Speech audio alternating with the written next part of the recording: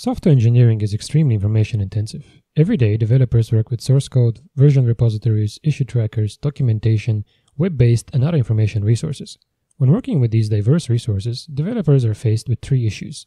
First, existing tools typically display information in a fixed form, such as a list or a table, but a different presentation might fit the developer's current need better and enable them to more easily understand the information. Second, developers often need to combine information from more than one source, but they can rarely do this automatically. And third, even after a developer finds the information they need, they often have to take action manually, for example, to make a change to the code. Poor support for these activities makes many common development tasks time-consuming and error-prone.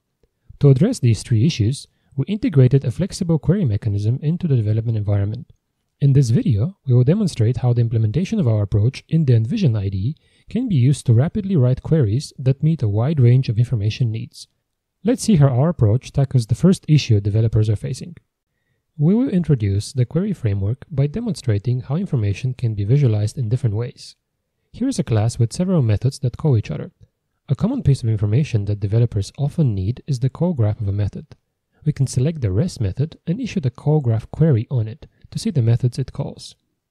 If we just want to see which are the methods in the call graph of REST and we don't want the arrows, we can issue a different version of the call graphs query. We might prefer to see a table instead of code overlays. In this case, we could pipe the output of the call graph query to the table visualization. And now we have a compact summary of the call graph. Arrows, highlights, and the tables are some of the built-in ways to visualize information. The tool's flexibility also enables custom and even interactive visualizations. We'll show this next. Here is the same class again. We'll issue the call graph query, but this time we'll pipe it to a script called toHTMLGraph. Let's see what this does. The query opens an embedded browser that uses the Vis.js JavaScript library to draw an interactive graph. To achieve this, we had to write the Python script shown here. The script is straightforward. First, it gets all the nodes and edges from the input and converts them to a JSON string. Then, it uses these strings to replace placeholders in the prepared HTML snippet and returns the final HTML page, which is then shown in a browser. Here's the HTML code with the placeholders. In a total of 80 lines of code, we created a custom interactive visualization. The extensibility through Python, JavaScript, and HTML enables developers to connect to information and explore it as they see fit. Next, we will show you how our approach tackles the second issue developers face: how to combine information from more than one source. Imagine we're investigating a regression. We know there is something wrong after the match method is called, and we know it used to work. Let's look at the call graph of match.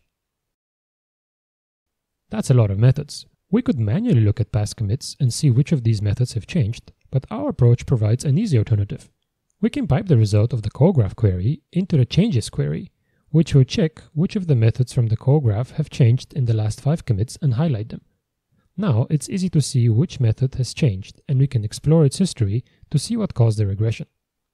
Let's see what enables us to combine information. Different queries can exchange information via pipes because the inputs and outputs of a query use a unified data exchange format. This exchange format is a set of tuples where the elements of each tuple have names and the tuple as a whole has a tag. This minimal structure allows us to conveniently encode and access typical structures such as sets, lists, and graphs. Filtering and combining can be easily done based on the names or values of elements or the tags of tuples. Result visualizations can be automatically selected based on the tags and tuples present in the final output.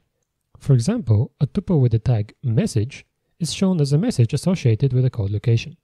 Python scripts can also seamlessly exchange data in this format, allowing the easy integration of additional information. Let's see how we can use a Python script to access additional sources of information. Here is a small example that we will use to illustrate a more advanced use of the query framework. In this example, we want to know why the code is the way it is. One way to answer this question is to link the code with information from the issue tracker.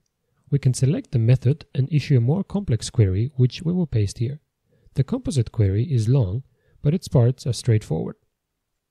First, the AST query returns all top-level statements of the selected method. Then, for all these statements, we fetch all changes. Afterwards, the result consists of 2 different pieces of data. The first one associating each statement with the ID of the commit where it changed, The second associating a commit ID with the commit's metadata, for example, the commit message. Using the join query, we merge the two into the data relation between statements and commit messages. We use the data relation inside the associated bugs script, which is invoked next. Here's the script. It scans through each commit message looking for bug references and fetches the corresponding bug descriptions from GitHub using the GitHub 3 Python library. The script returns its result using a message tag. If we run the entire query, we get a message for each statement that includes the commit text and associated bug descriptions. In one line, we compose 3 different information sources, including a REST API accessed through Python.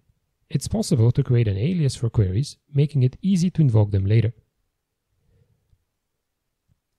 Let's see what else we can do with the query prompt. Here is another small piece of code to help us illustrate the input flexibility of the query prompt. Let's say that we want to compare what we changed on our local branch with what has changed on the master branch since we last synchronized with it. We can use 2 parallel queries to highlight code changed in the different branches with different colors. To make a parallel query, we can just press Ctrl-Enter. Executing the 2 queries produces the desired highlights. The support for parallel queries simplifies some tasks which would otherwise require a script or cumbersome syntax. Finally, let's see how our queries can be used to tackle the third challenge developers are facing: how to automate actions. This project contains a few methods, some of which are recursive. We would like to print the arguments of each recently changed recursive method when it is called. We could use this debug output, for example, to investigate a termination issue. The following query performs the desired changes to the code. It computes the global call graph and filters out all methods which cannot reach themselves following the call graph relation. This leaves only recursive methods, and the changes query further reduces these to only those recursive methods that have changed in the last 5 commits. Finally, we pipe these methods into another Python script, which will insert code to print the method's arguments at the beginning of their body. Here is the result from running the query.